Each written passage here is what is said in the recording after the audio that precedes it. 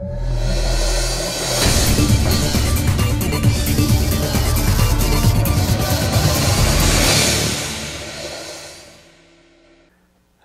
I'm Danny with BuyTwoWayRadios.com.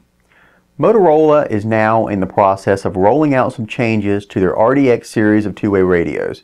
The new versions of these radios are going to be narrowband ready, which means that the default channels on these radios are going to be 100% narrowband right out of the box.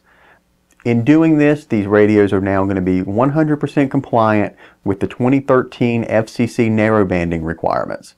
These radios themselves, ever since they were introduced a couple of years ago, have been compliant with the FCC requirements, but what this new change does is makes them narrowband right out of the box.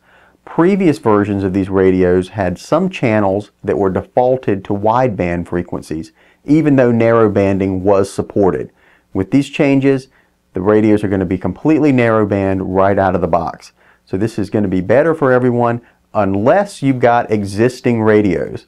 If you have existing RDX series radios, you might need to make a small change to your existing radios to switch them to narrowband mode.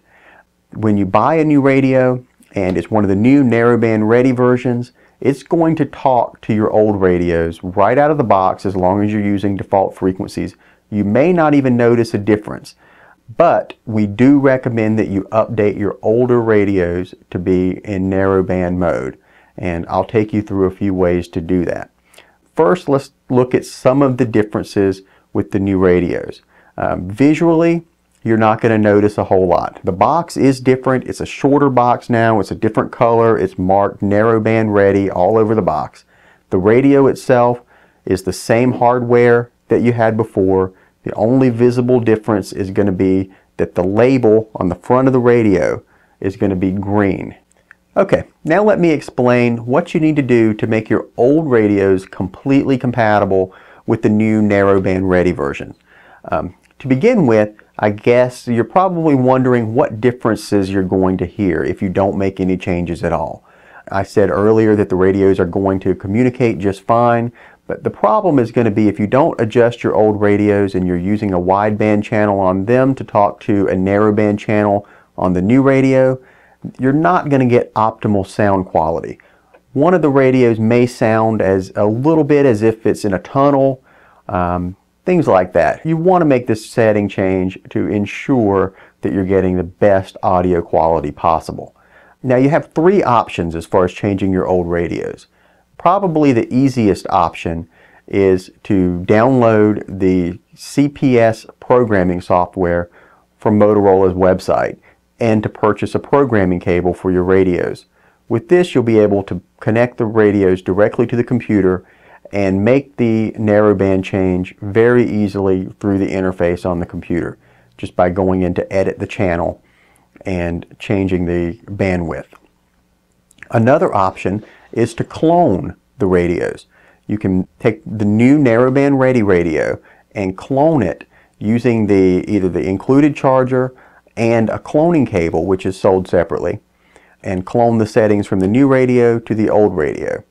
That's going to work very quickly, and it's an easy change. All you do is hold down a couple of buttons on the side of the radio while you're turning it on to put it in cloning mode. We have a blog post on our website at BuyTwoWayRadios.com that explains how to do that in detail.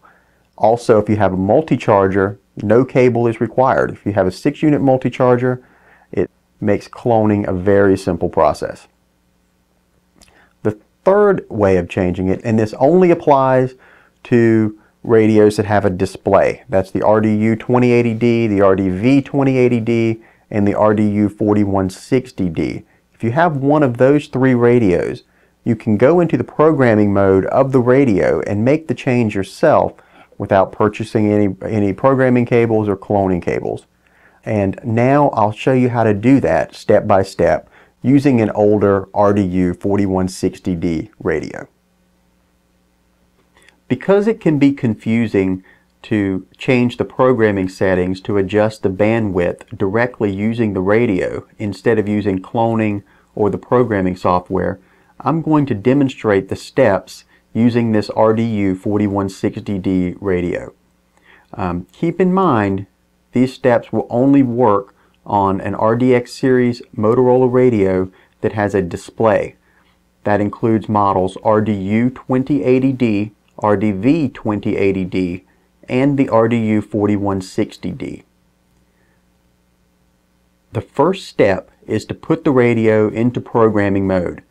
To do that, be sure the radio is off and hold down the two buttons on the side, the push to talk and SB1, while turning the radio on.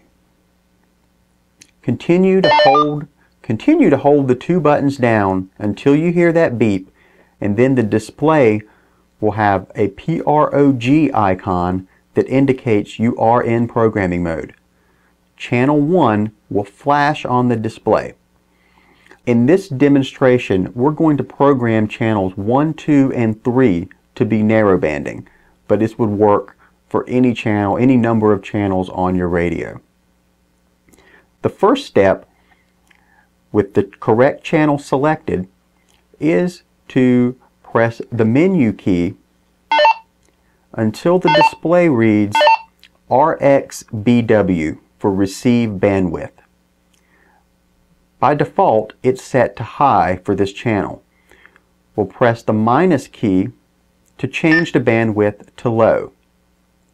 And now I'm going to hold down the push to talk button for a couple of seconds until I hear a beep to lock in that setting. That returns us to the channel selection screen, and I will use the plus button to choose channel 2. Now I will repeat the steps before, pressing menu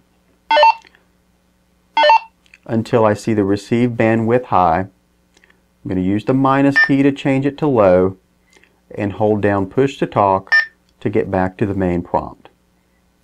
The plus key changes us to channel 3. Menu to adjust the receive bandwidth. Minus. Save. Now I'm still in programming mode. To exit programming mode, I'm just going to hold down the push to talk button for a couple of more seconds, and I return to the main radio screen that you're probably familiar with. The PROG icon is gone, and now this RDU 4160 is set to narrowband on channels 1 through 3.